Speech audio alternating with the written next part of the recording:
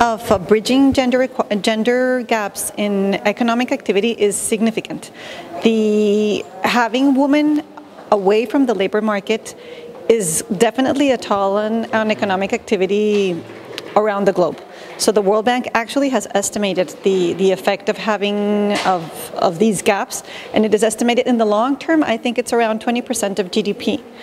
So that's an enormous amount of resources that are being that are not being created, let's say, economic activity that is not happening because women are not able to be allocated in the most where they would be most productive.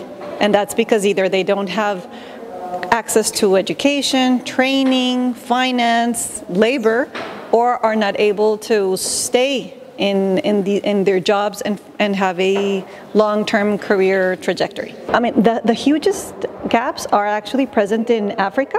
There are actually gaps, gender gaps, still present even in developed economies. The gaps are still there, but there have been substantial improvements, but there's a lot more to do in Africa for sure, particularly in bringing women into the labor market. There are programs specific for Africa. There's one very interesting program from the IFC that is called She Wins Africa that tries to address issues and help women entrepreneurs. I find it fascinating that Africa has the highest female entrepreneurship rate in the world. Like 25% of women are entrepreneurs. So this program tries to reach out to women that are developing startups and help them obtain investment.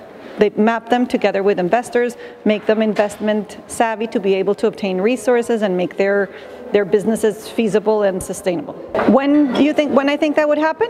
No, that I don't know. I would, but I mean, progress is being done on this front every single day, and there are so many incentives to bridge this gap because, as I mentioned at first, the economy as a whole is losing. Not only women are losing, but the economy is losing potential because of women being outside of the labor market and because they're not as active in the economy as they potentially could.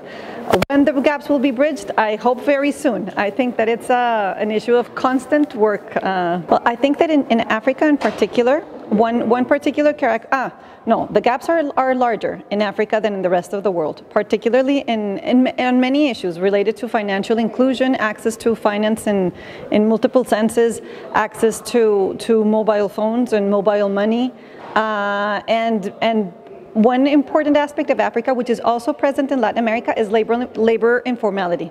And that is one particular characteristic, I'd say, of the labor market of women, working women in Africa.